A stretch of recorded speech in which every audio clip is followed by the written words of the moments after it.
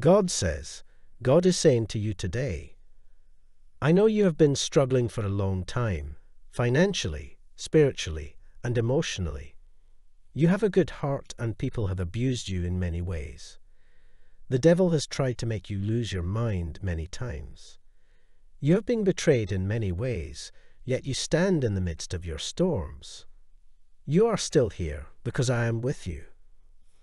I will not allow any weapon that is formed against you to prosper. Fear not, I am going to turn things around and bless you in the presence of your enemies. Hold on to your faith. Type 1414 if you believe in Jesus. Support our community and donate us through Super Thanks.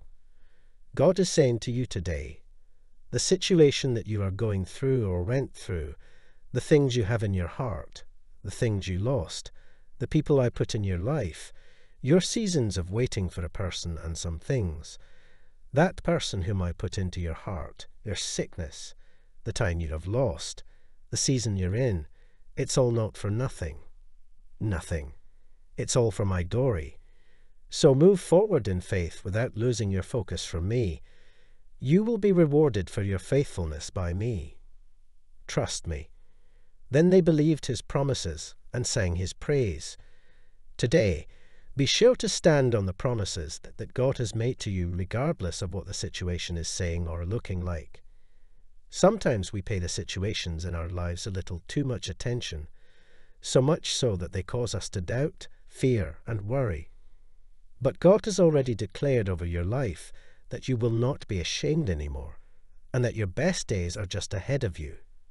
So stand on those promises, confess those promises, and be sure to give God thanks for those promises. Be blessed and be encouraged. Type 1515 if you agree. And let us not be weary in well-doing, for in due season we shall reap if we faint not. Don't give up.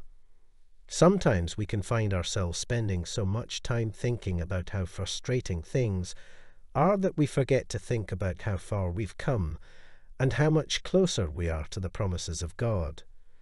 God sees the struggles we endure for his name's sake, and he has already set rewards in place for our faithfulness. But we can't quit. We must press on to the prize.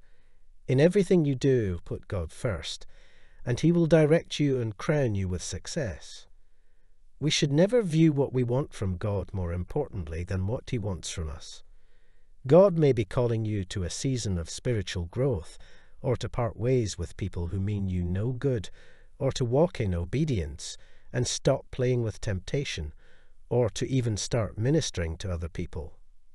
Whatever God is seeking, make sure it's not on the back seat of your mind, while what you want is in the driver's seat. Give God priority in every area of your life, and remember, nothing God said to let go of is worth holding on to. Type, I'm ready to affirm. Support our community and donate us through Super Thanks. Type yes if you believe in God. God bless you, while what you want is in the driver's seat.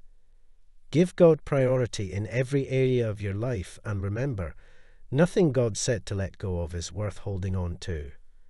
Type, I'm ready to affirm. Support our community and donate us through Super Thanks. Type yes if you believe in God. God bless you.